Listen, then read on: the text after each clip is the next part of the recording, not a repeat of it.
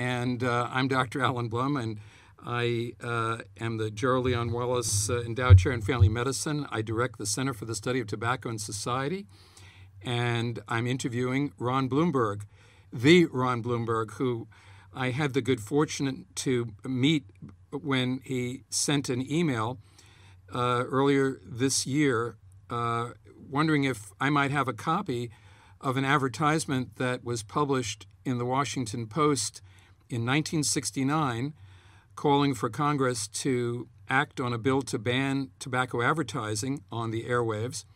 And he wrote the advertisement for Action on Smoking and Health that was headed by John Banzhaf. And I thought this was absolutely a needle in a haystack request because I was not familiar with the ad, but using the Tobacco Industry Documents website, I was able to put in enough keywords and play elimination, and it didn't take long to identify this extraordinary advertisement, which was nearly a full-page ad. And we're going to show this along with this interview on our website. And the author of the ad, Ron Bloomberg, turned out to be, this was just the tip of the iceberg of who he is and what he has done. And so I get to say I'm interviewing the real Bloomberg. Yes. Okay. Well, and you, sir, for over 40 years have been one of the heroes in the fight against the ravages of tobacco companies, and we thank you for that. But yes, well, how it started for me was, unfortunately, my mother passed away of lung cancer, and She was a big cigarette smoker, and that was in the 60s, and I wanted to do something, to try and do something to go up against the tobacco companies. And I saw an article about a fellow named John Banzhaf III.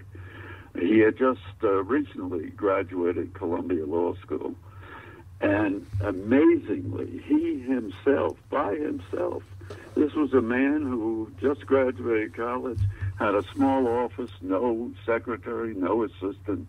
He took the tobacco companies to the Supreme Court and won. And what he won was, for every 4 smoking commercials in prime time, they had to give up 1 negative smoking commercial. And that was an amazing decision. And what it was that for the first time, the American public was hearing about the destruction of the tobacco companies. Quite an amazing feat. The destruction that they were wrecking on the health of America. Without a doubt. I mean, I think John Banzhaf, and later on, we'll get into it, he took cigarettes off television. But anyhow, I called him. I read about him, and I called him. And I told him I'd like to help him, and I did somewhat. Though John called all the shots, I was just following his lead, and we did good. We the first year of running these negative cigarette ads, telling the public the dangers and horror of cigarette smoking, we cut. Well, we didn't cut cigarette smoking, but we held it the first year to not less improvement, less positive smokers. So that was that. So you actually contacted him right after he won the case. Correct. Now, just a one minor correction: it wasn't the Supreme Court; it was the Federal Communications Commission that he applied to. He graduated law school. He sent a petition to demand an application of what was called the Fairness Doctrine, which required broadcasting outlets to air the other side of controversial issues. And this was an extraordinary rule that was in existence for many decades. because the power of the broadcasting companies was seen as unlimited, and it was eliminated by the Reagan administration. And coincidentally, you could argue that that was the era of the rise of the inflammatory talk show hosts, such as Limbaugh, I think took advantage of the fact that the broadcasting outlet did not have to air the opposing viewpoint. But you're absolutely correct. That is a very important point, as we can see what happened with broadcasting over the last 20, 30 years. The fairness doctrine. The story that I heard was that Banzhaf went on a vacation, and he got back and he saw a letter in the mail that said from the FCC, yes, we agree with you. We are going to require that the television stations and radio stations broadcast anti-smoking messages. Okay, we agree with you. And he immediately, this is the story, immediately filed an appeal of his own decision in favor to the Federal District Court of Appeals in the District of Columbia, saying that it wasn't enough. In other words, he wanted more. And the reason he appealed this was, according to the story that I heard, that he knew that the cigarette companies would immediately appeal the decision to the Federal District Court in Richmond, Virginia, which was the home of Philip Morris. So his appeal actually meant that that case was then heard in a much more favorable courtroom compared to what it would have been held in the cigarette company's own headquarter town. Well, that's why you're the master of knowing everything about tobacco companies, and your research is phenomenal. Well, I was aware of it at the time, but not as involved. I actually didn't start a John Banzhaf-like organization for another 8 years for physicians. And I met with John. He was in Miami, and we were introduced by a mutual supporter, someone who had helped me, a guy named Mike Charlin. He was a business person who had been a big benefactor to ASH, Action on Smoking and Health, which was John's group. Yeah. And John and I met it was a vegetarian luncheon place called Granny's something or other in Miami. And it was I wouldn't call it, though, a cordial meeting. He was so suspicious of who I was and what I wanted to do. But I think he finally got the idea that I didn't want to invade his turf. I wanted, though, to enlist the physicians and medical students of America to do what he was doing with the general public and get physicians more active, as Action on Smoking and Health was. And we weren't necessarily into legislation. We wanted to ridicule and laugh the tobacco industry out of town. But you, when you called John and introduced yourself and said, I'd like to help you, what is your background that said, I think I can be of help? Well, at that point in time, I had a small advertising agency in Philadelphia. What was that called? That was called Ron Bloomberg Limited. And what kind of clients did you have? Oh, I had run-of-the-mill regular clients. I had hotels. I had a spaghetti place. Just typical retail stores. I wasn't national. I was just local in Philadelphia. But my agency became more involved in social action and public service campaigns that took over my agenda. And so I had a fair idea of what could help in public service advertising. So when I met with John, I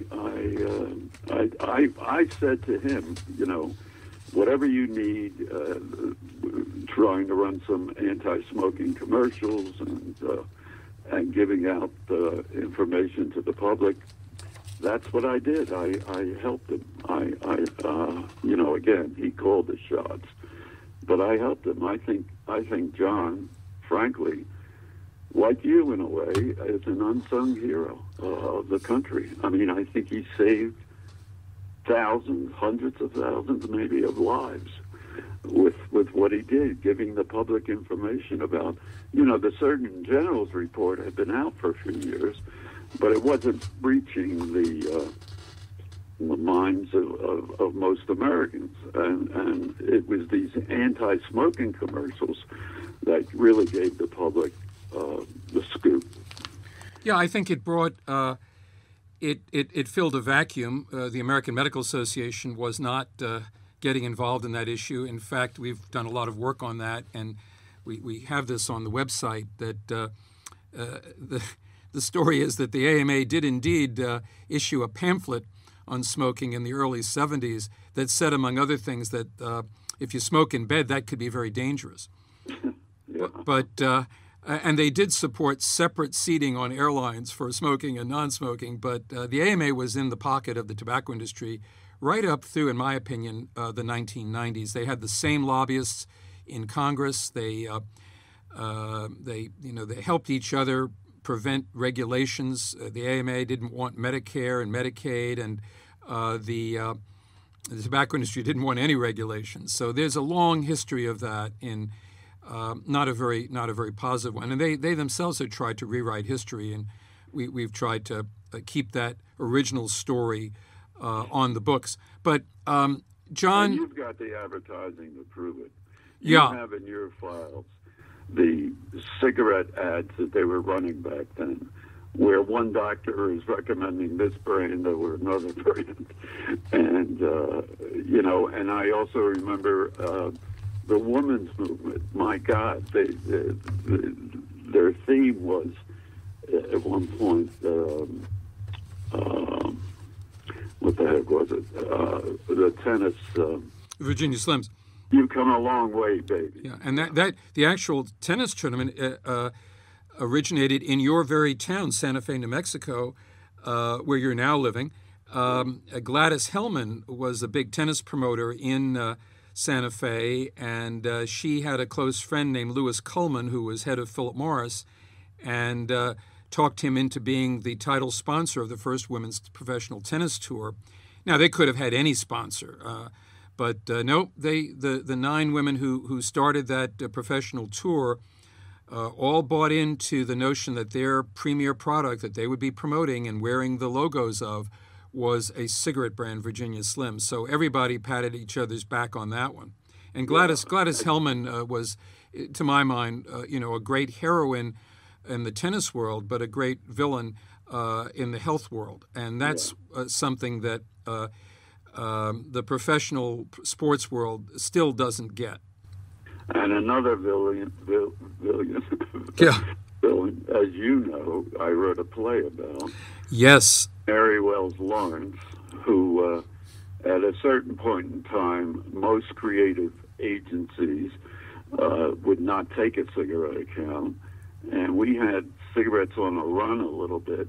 And then she came out with her agency was Wells Rich Green, and they came out with a campaign called A Silly Millimeter Longer. That's just what the public need, a longer cigarette. Right, the Benson and Hedges 101s. Yes, and to appeal to young women. The play I wrote about her tries to examine if she's still around. She's in her 90s, and I wonder if at any point some of the lives she helps shorten gets into her mind, or because she became enormously successful and was very talented and hurt the tobacco cause a lot. Well, I was going to sort of save this surprise for later in the interview about what you have creatively produced. Not that your work with Ash wasn't also among the earliest creative efforts, but you were a screenwriter, a playwright, a film and TV writer who's worked with Norman Lear and others, and we're going to get into that. But I think when I read your play, which you so kindly sent me a copy of, that originally, as I understand it, Shirley MacLaine was going to be in, but when there was a problem with her someone saying, no, you can't just do this on stage because that's exhausting. You do it on a film, and that was your artistic integrity that said, no, this is a stage play. Well, Shirley at one point was interested, but I can't. That was my guess that she wanted to turn it into a movie, and I did not want to do that. It's such a great play. All I can say is, I don't know, I wished I could be one of your producers on this way, and I will invest in that play if given the opportunity, because it's you did something that with this, it's not revealing anything. This is not just, first of all, the anti-smoking thing is an under theme. It's a current in the play. It's a brilliant current in the play, and it's done, I think, extremely, I don't want to use the word objectively, but it's done so that you're not hitting someone over the head with this. But it's just one of the themes in this extraordinary, it's not a one-woman play, but it's nearly that. And what I think you've done is take the advice of The Godfather, which I took the advice of Marlon Brando in The Godfather when he said, never hate your enemies, it can affect your judgment. And I think you show, if not a love of this woman, you show an admiration begrudgingly, but also an appreciation of her enormous talent. And she was cutthroat, but I couldn't stop reading this. I read it in one sitting, and I just want to see it performed. I'll see you on Broadway. All right. But is that not a fair guess as to how you went about it? I mean, you don't. I don't hate the cigarette companies. I can't afford to hate them because I don't want to be blind to what we need to do to to circumvent their circumvention of every effort we've tried to defeat them with.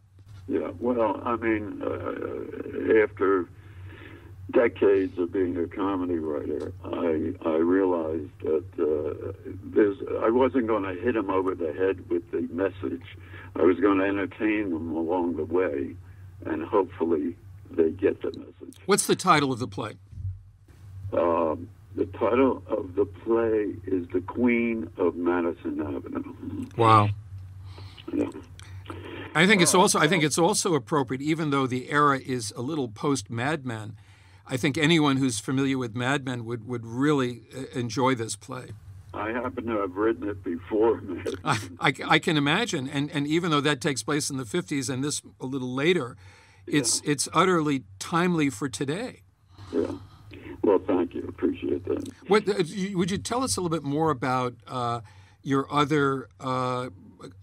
You call yourself a comedy writer. I think it's too simple to say that. But what other works, for instance, would we want to know about? I think you mentioned All in the Family. Yeah. Well, at a certain point, I was in my late 30s, and I realized if I was going to become a comedy writer, I better start searching that venue. So I moved my family out to L.A. in the mid-'70s. Are you from Philadelphia originally? Yes. And I was there up to that point. And fortunately, very fortunately, the first script I got to write was an All in the Family at the height of All in the Family. How did you land that? When we went out to L.A., I didn't know many people. I knew a fellow. He wasn't a friend. He was like an acquaintance I knew, and his name was Charlie Houck, and he was a good writer, and he was working on Maud. And I called him when I got out there, and he said, well, send me a scene for Maud, a spec scene, which I did. And they liked it, but they had all their freelancers for the year. So Maud was a Norman Lear show. And Maud was starring B. Arthur. Yeah. So Charlie was very fortunate for me, sent it over to All in the Family. And they asked me to come in and pitch story ideas. At the same time, I was also running a sports comedy, sports commentary syndication across the country called A Voice in a Crowd. And some of the writers at All in the Family knew my work, and I think they wanted to help me try and get an episode. I was very fortunate. Wow. I just want to step back to the sports commentary, which I didn't realize. How did you get into that? Well, in Philadelphia, while I still had the ad agency, I created this thing, A Voice in the Crowd, and it was 2-minute sports commentary from a fan's point of view. You know, the cost of buying tickets, the cursing in the crowd, you know, anything that was connected from a fan's point of view. Wow. And I got it syndicated over 120 stations across the country, and KFWB in LA was one of them. Did you ever meet? When you moved to LA? Did you ever meet Jim Murray, the columnist for the LA Times? No, I just read him every day. No, I never met him. But interestingly, when I got out there, I had an offer from the CBS TV affiliate out there to do my commentary on television. Wow. And so I did that for about 6 months until they fired all the freelancers. And me and Joyce Brothers, if you remember. Sure, the doctor who was a psychologist. Yeah. And then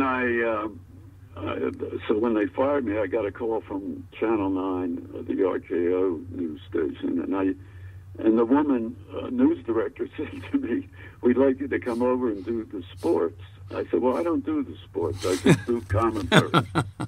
And she said, "Do whatever you want, Ron. Read the scores and come in and do it." Wow. So I did, and I didn't love that job, but it lasted about a year. Did you? I got the All in the Family and so forth. But just before we jump off sports, did you meet Vin Scully? No, I did not meet Vin Scully, but I interviewed Walter O'Malley. Wow. And I interviewed Tommy Lasorda, and I interviewed Ron Say, and some of the other Dodgers at that point. I just have to add that you're talking to, the editor and publisher of Dodger Teletype, which I wrote and produced every month throughout high school. I started the Brooklyn Dodger fan club, the LA Dodger fan club of Brooklyn, because I was brokenhearted when they left. I saw the last game that Jackie Robinson ever played at Ebbets Field. Wow. He made an error, and he got booed. He also then was traded to the Giants. People don't remember that, and he chose not to play. So he retired after the '57 season. Yeah. And I started this, actually it was like 8th grade. I did it on an old mimeograph machine. I graduated to a duplicating machine. And I wound up getting, through a little 2-line mention in Sport Magazine, about 100 subscribers. And it came to the attention of Bob Hunter, who was the Dodger writer for the LA Herald Examiner and also the Sporting News. And when they had the Mets in New York, the first year the Mets were there, he contacted me and said, "Would you like to meet the Dodgers?" So I got, actually this is the second year of their existence, I got to go in the new Shea Stadium on the field and meet Willie Davis and Wally Moon and Frank Howard and Maury Wills and Walt Alston, and it was really quite an exciting experience. So I was a Dodger fan really right up to when we moved to Houston in the '80s, and my kids adopted the Houston Astros. Wow, that's great. I stayed in touch with Bob Hunter right until he passed away, and we would meet when they would come to Atlanta when I was in med school, and we actually stayed. It was a big part of my life to be a sports fan and root for the Dodgers and actually get to know them a little bit behind the scenes. I'm going to send you Grosset and Dunlap, the publishers, called me, and they wanted to do a collection of my commentary, so they put out a paperback book on it. I really want to read that. Get a kick out of it because you will know the players. Did you by any chance ever remember a writer called Maury Allen? He was the New York Post Dodger baseball team writer. And when I gave a talk on smoking in Yonkers in the early 1990s, this guy came up to me afterwards and said, "Can I interview you?" And I said, "Sure." He said, I work for the Yonkers paper. I do a little freelance for them. And I said, I'm sorry, what's your name? He said, Maury Allen. I said, that's funny because there used to be Maury Allen of the New York Post. He says, that's me. And in retirement, he was doing this piece for the Yonkers Gannett paper. And I said, well, I've got to ask you this question that I always wanted to know the answer to because having covered the Dodgers, I figured he knew this. My father and I went to a synagogue around 1960 during the presidential race, and my father said, as all these other kids were asking questions like, what's it like to hit a home run? What's it like to steal home plate? What's it like to catch do a double play? He said, why don't you ask Jackie Robinson why he endorsed Nixon in the 1960 presidential race? That's true. Well, I never got to ask the question. My hand was up, but he never called on me. And all these years later, 30 years later, Maury Allen says, oh, yeah, I could give you the answer to that. It's in our book. Because he wrote the autobiography of Jackie Robinson. He said during the campaign, everybody wanted Jackie Robinson's endorsement. He was the most important African-American personage in the United States.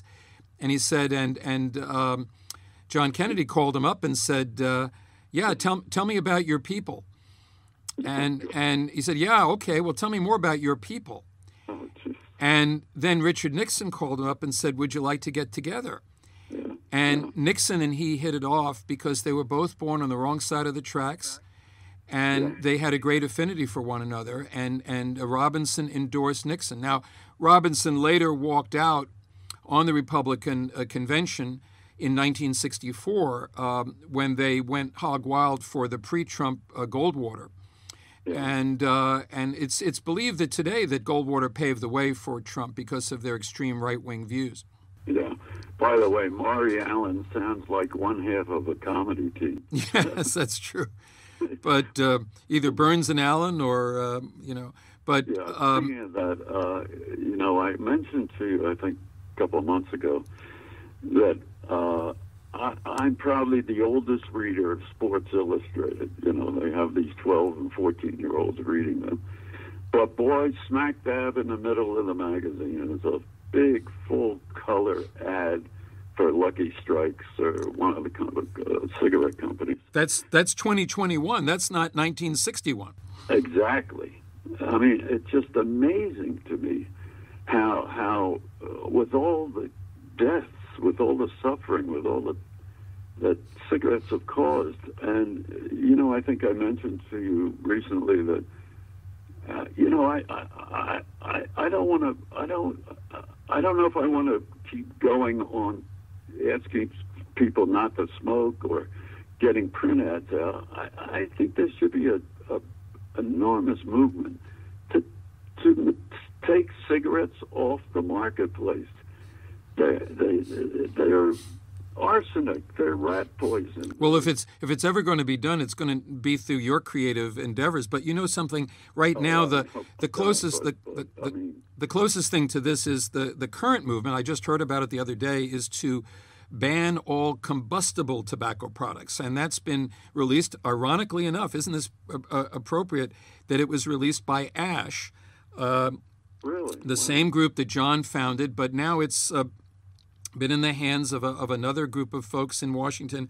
You never hear about them. They primarily work on international issues, but apparently they got 148 organizations to sign on to this effort to ban combustible tobacco, the sale of combustible tobacco products. Well, again, that and $2 gets you on the New York subway system. I just don't get the prohibitionistic era. It's almost as if we haven't learned a thing when you see something like this. How easily that would be circumventable. I mean, at the same time, we're also liberalizing marijuana laws. What kind of message does that send? Okay, it's fine to smoke marijuana, but let's ban cigarettes? This is insane. It is. It truly is. By the way, the ad that I wrote back then in June of '69, which my wife and I paid for, and we didn't have that much money, believe me. But we were so caught up with Dan's effort. And even then, that was in the thousands of dollars. Yes. And he wanted, when he said to me, Ron, we're going to take cigarettes off television and radio, and there was a vote coming up, And my wife and I decided to do this, to take part of our savings and do it.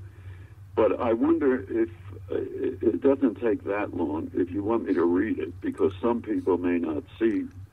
Sure. And let me just give a little of the background leading up to that. So you originally contacted John, which I hadn't known about, quite early on in his endeavors. And then, as you point out, the cigarette sales plateaued. And what I understand is that the tobacco companies were the first to realize that, because by getting those anti-smoking commercials on the air, even though they were often played at 2, 3, 4 o'clock in the morning. No, they were only played then after we took cigarettes off.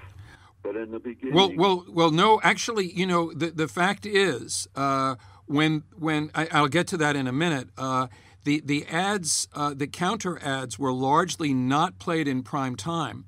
And when the television networks were asked by congressional investigators, well, wait a minute, you weren't supposed to play them at 3 in the morning. They said, oh, no, that's when you want to get the kids on their way to school.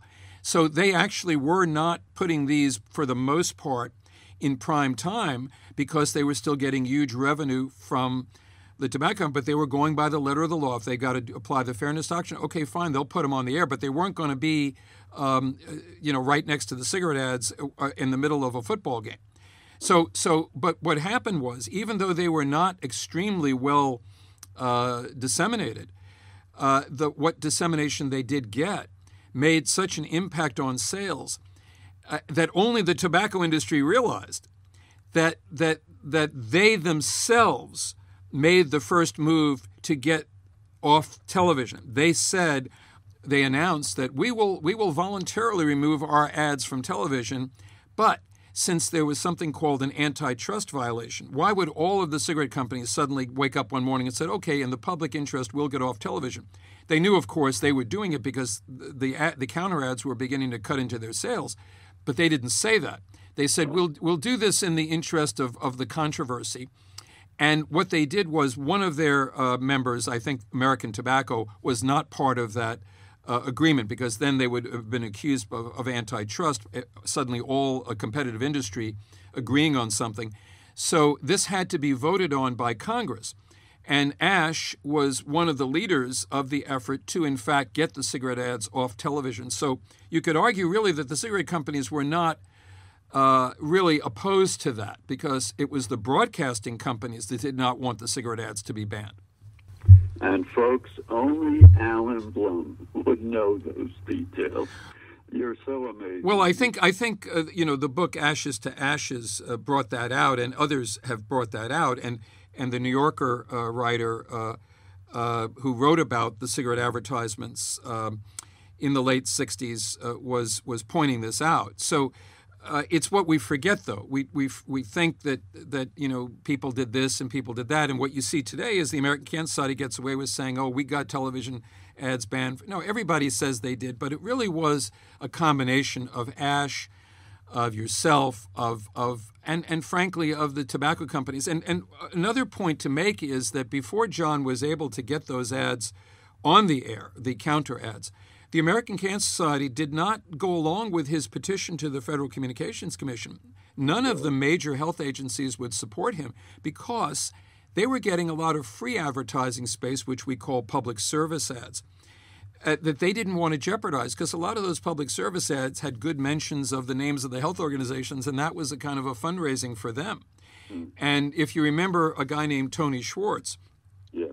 Tony, who created the Lyndon Johnson Daisy Spot ad that was only aired once but had the nuclear bomb going off, and it had the little girl counting the petals of the flowers and then the bomb blowing off, and this was an anti-Goldwater ad.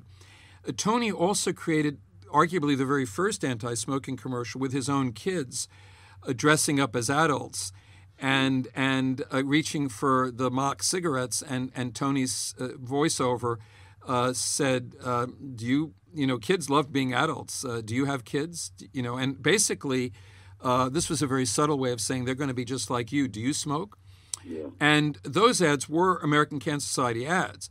But Tony's definition of a public service ad was the ads that are on at 3 o'clock in the morning saying don't take rides with strangers, when the only people up that time of night watching were the strangers. Right. Oh, he was amazing. Yeah, just brilliant. But you're leading up to, so we've got up to your ad now. So this was, I think, again, I wasn't critical of saying this law shouldn't go through, but I think just as the FDA was given power over tobacco in 2009, because the Democrats said, no, we've got to give tobacco control over to the FDA. Well, Congress wasn't about to let Marlboro be put under the gun of the FDA. They grandfathered in Marlboro cigarettes, basically. They haven't touched Marlboro. So that the bill, just like the bill to ban cigarette ads, was full of loopholes.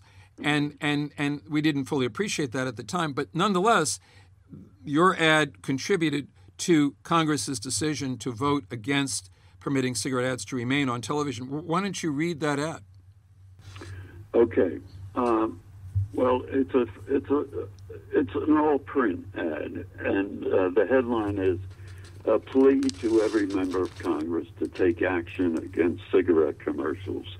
There is nothing beautiful, funny, romantic, or sophisticated about lung cancer, and that's what cigarette commercials can lead to. Last year, now remember, this is in 1969. Last year, tobacco companies spent $235 million trying to glamorize cigarettes on radio and television. Day and night, your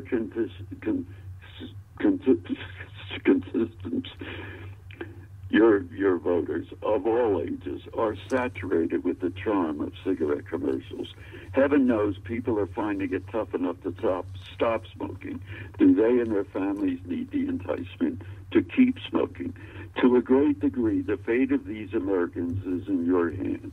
The House Commerce Committee has come out with a bill that to even the most casual observer must be termed ludicrous, if not downright biased. They propose a hands-off policy on cigarette commercials for 6 years. 300,000 Americans die every year from smoking. It is estimated that 4,000 young people start smoking each day in this country, and they propose a 6 years hands-off policy. There is poison in cigarettes that causes great harm, even death with normal use. Can you think of one food or drug that, if known to contain dangerous components like that, would not be whisked off the shelves, let alone be allowed to advertise? Gentlemen, no one at that point, all members of Congress were men. Gentlemen, no one wants to see any unnecessary or unreasonable infringement of the selling of wares in a free enterprise system. But next time you're in your hometown, visit the cancer ward in your local hospital and tell those patients how you voted and why. Brilliant. By the way, say constituents 3 times quickly. I don't think anybody can. The other thing is, I think we can't forget that Maureen Neuberger, who was the senator from Oregon, I don't know whether she was still in Congress in '69, but she was really the first firebrand in the U.S. Senate to head-on confront the tobacco industry. She didn't mince words, and she condemned the American Medical Association for its inaction. So she was out there, and there were other women in Congress who, but not as notable as she. I think in the Senate there may not at that time have been any women members, and I think that would make your ad accurate. Right.